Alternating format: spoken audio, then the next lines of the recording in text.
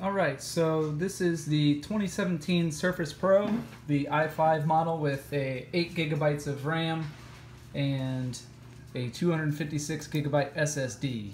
And today we're going to be doing some brief editing inside of Adobe Premiere CC. So real quick, I'll just go to the specs on my computer so you can see. We go Intel i5, 7300 CPU at 2.60 gigahertz, 8 gigabytes of RAM, 64-bit operating system. So I've got an external hard drive plugged in, as you can see here, Seagate external hard drive. That's going to have the footage on it. So I'm going to go ahead and open up Adobe Premiere so you can just get the gist of what you can do. So I'm not really that fluent in Adobe Premiere. Honestly, I've done most of my video editing in Final Cut, but I'm just going to do some basic things. I'll probably start and stop this video and piece it together and edit it inside of Adobe Premiere as well. So when you're watching this, just know I probably edited this inside of Adobe Premiere. So anyway, new project. We'll just call it test.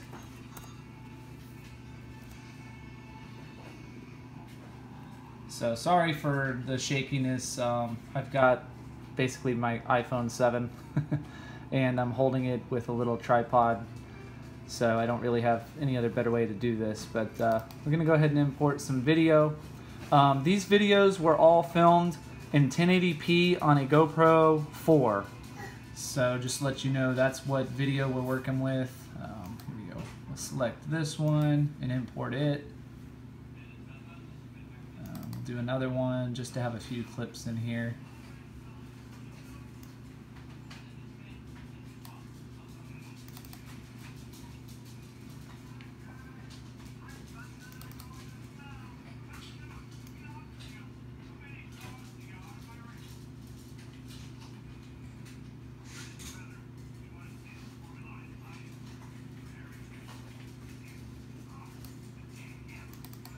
And we'll start with these. It imports pretty quick. Most of these videos I think are pretty short. You know, they may be like, you know, a couple minutes at a time, so none of the files are that big. But anyway, we'll click on this one and see what we have here. I'm gonna scrub back and push play.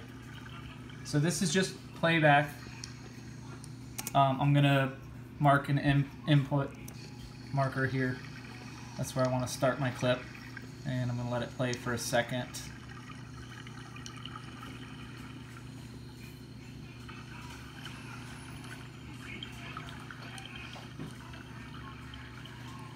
And out. Alright, so I just did my in and out markers. We'll start with that. I'm going to drag it right over here to the timeline. Let me scrub through here and see if there's anything good in this video. Nothing really good in there.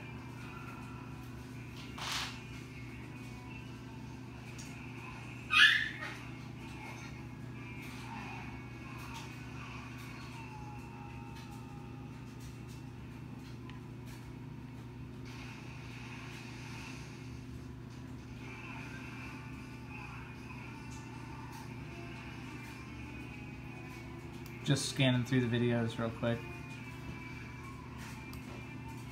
And try to import another one. Don't really see anything good inside of here.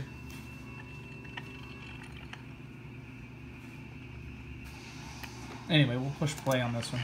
We'll just push the space bar and let this one play out.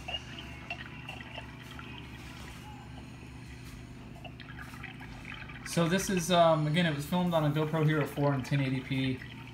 Just some free diving videos in Florida. I think this one might come up on a little stingray.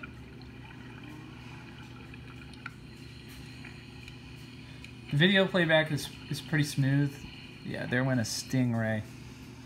I'm going to try to get that video clip real quick, just a real short.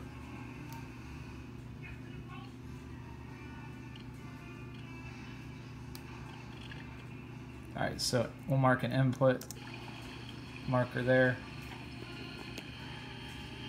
There went the Stingray. And then we're going to do an out, so it's just a real quick little clip there. And we'll drag it over to the timeline and snap it into place there. I'm going to click up on effects and drag in. I'm going to look for cross dissolve. So when I type in cross, it comes up nice and quick. We'll drag across dissolve right down there, and let's see how it transitioned. Well, so as you can see, it was pretty quick. The transition there, when I snapped it into place on the timeline, there goes our cross dissolve.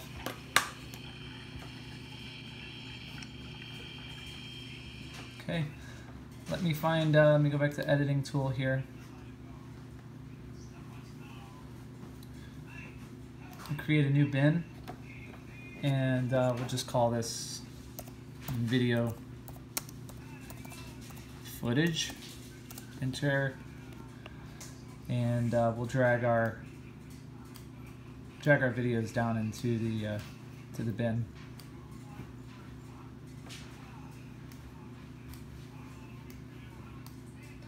Try to keep it a little clean because the screen is small, so there's not a whole lot of real estate to play around with. Okay.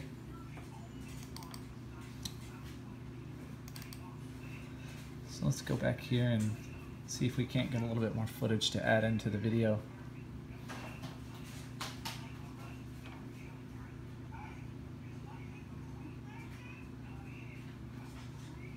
This looks like a pretty long one. Let's go ahead and import it. This is 1.32 gigs that it just imported. Just like that. So let's click play and see how it loads this one up. I'm kind of going to scrub through and see if this one has the snook swimming around in it.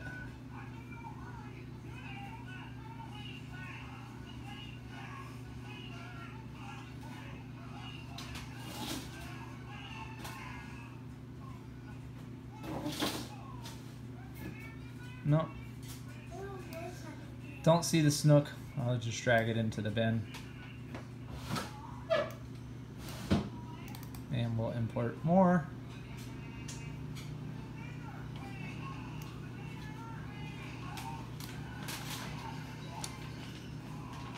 $127. Alright, so we're going to go ahead and import. This one's 2.64 gigabytes in size, so it's pretty large. And let's push play on it. Maybe the snook are in this one.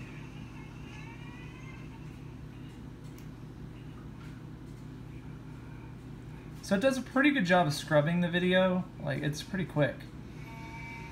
I really, you know, the only other computer I really edit on is MacBook Pro. And I'd say they're pretty comparable as far as like the speed goes. Alright, so we're just gonna, for the sake of this video, we're just gonna put something else on the timeline.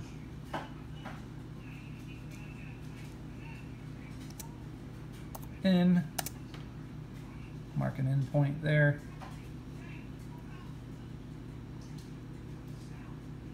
And we'll mark it out. Another short clip. We'll drag it on over. And we're going to go back to our effects. We'll drag another cross dissolve here. And let's click play and see if it transitions smoothly. It's not bad.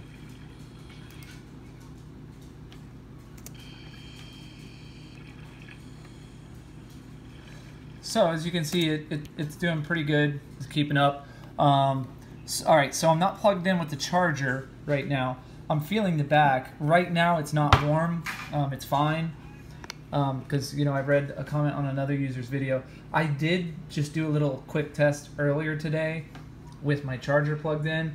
And naturally with the charger, it plugs in right here. So it's going to get a little bit warmer over here just from you know, charging the battery and using it at the same time. I thought I'd also pull up the task manager real quick and show you the performance. So here, our CPU is pretty low at the moment because I'm not doing anything. Memory is at 51%. Just to let you know, with everything on this computer closed, my memory was already at 30%. So roughly Premiere is using like 20% of the 8 gigabytes of memory. I don't see this being a problem, but I'll come back to this window in a few minutes. Like, I'll let it try to render something or stabilize, you know, because that really works the computer. But thought I just would mention this to you. So not really using a whole lot of resources just to keep the program open until you're actually doing something that it really is going to tax it, like I said, the image stabilization. That will really peg it out, and I'll try to give you a visual of what that would look like here in just a few. Alright, so I found some footage here with some snook in it. So we'll just push play and see what we get. There they are. Okay, we're gonna mark an N here.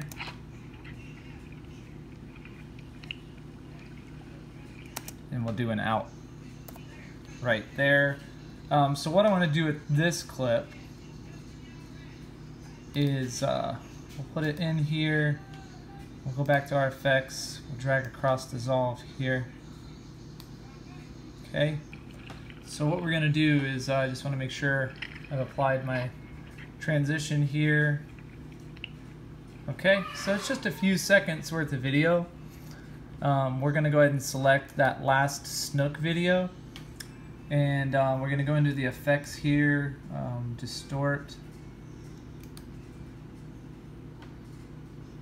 warp stabilizer.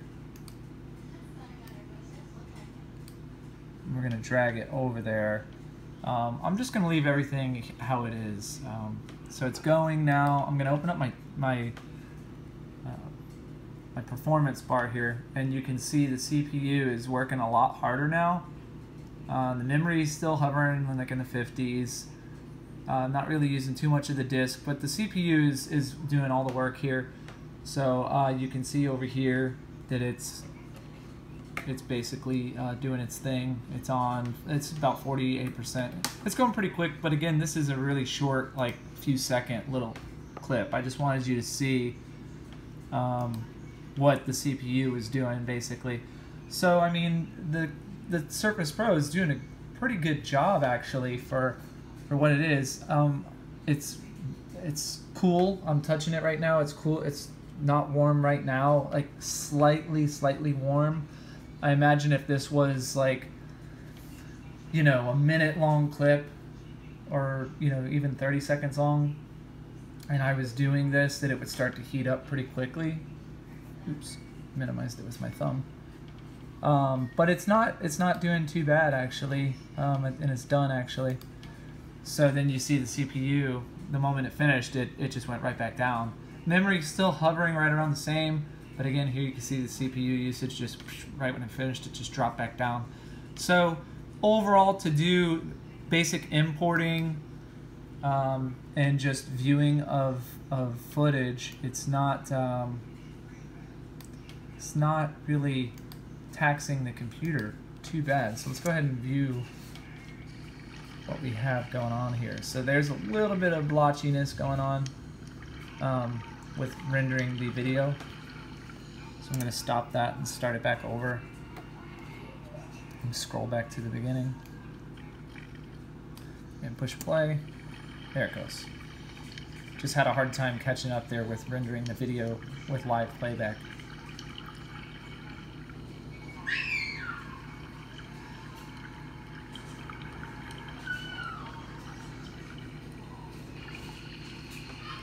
Loaded the transition pretty good.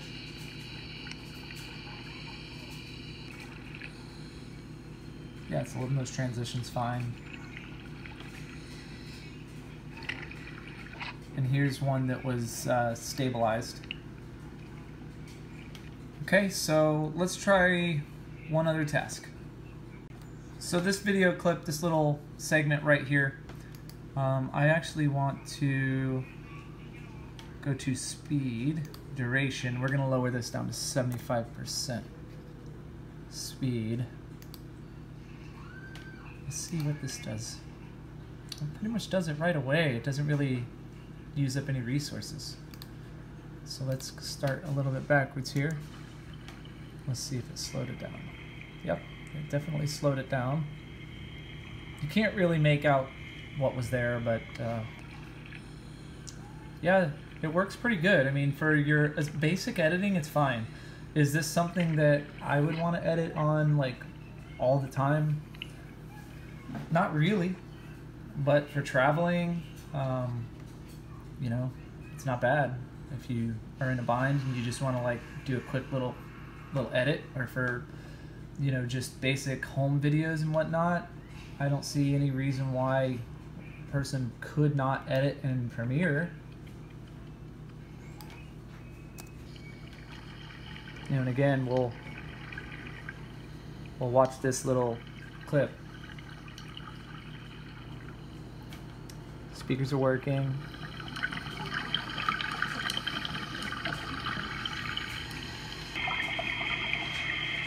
Here's our slow-mo video, our 75% speed video clip. And here's just a regular, back to regular speed. And then this one is stabilized. Not bad. So I'm just doing a quick title here. I'm not going to spend a whole lot of time on it.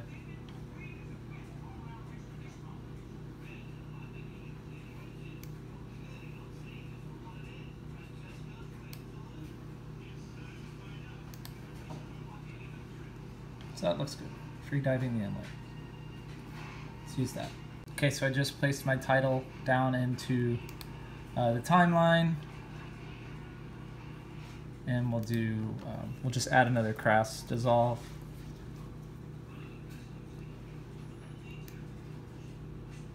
Okay. So let's rewind here and let's see if this will play.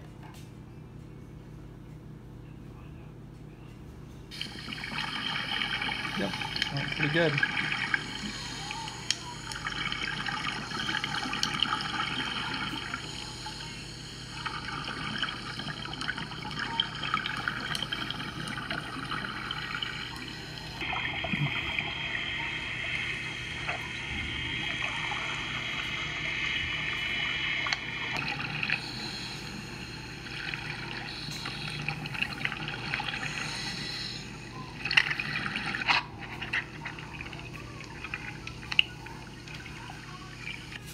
All right, let's try to export it.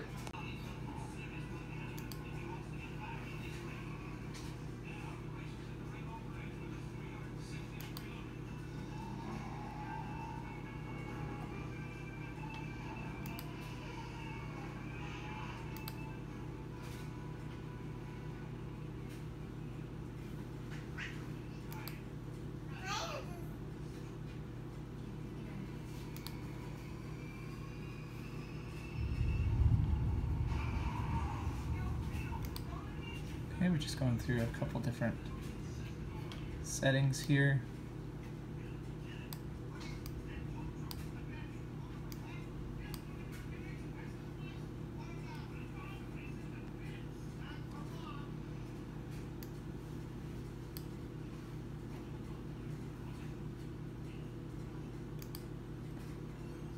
All right, so this is about a 41-second video. So it's not a really big video, but for the sake of this, I just wanted to show you it. Let's see, I'm pretty sure this is going to peg out the CPU. Yep, 100%. I knew it would. This is pretty common, even if you're on a MacBook Pro. If you were to look at the resource monitor on it, on an export, it's going to use every single possible resource to try to get this done. So it's using a lot of the memory, a lot of the CPU. You know, it's not too bad. I mean, that's kind of common. This computer, this isn't really the sole purpose of a computer like this. Again, I'm feeling the back of the computer. It's only slightly warm, not alarming in any sort. If I had the charger in, I'm sure it would get a little bit hotter. Adobe Premiere takes a little bit more time to export video as it is. I'm sure if you had the i7 model with 16 gigs of RAM, it would go a little bit smoother. But again, this is a tiny, basically a tablet and a laptop all in one. It's pretty impressive with what it can do. So I can't complain for what this is doing. I wouldn't complain for what it is. You know, it's expensive, but you know, for $1,500 or whatever, you could definitely build a desktop PC that would be a lot faster than this for editing video. But for what this computer is and what it's capable of doing, it's actually pretty darn good.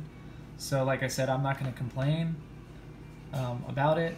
I'm pretty impressed with it. It did the job well. We'll save this. Saving the project. There you go. And the CPU is still kind of, there it goes. Finally made its way back down to where it's happy. So here's our video, final product.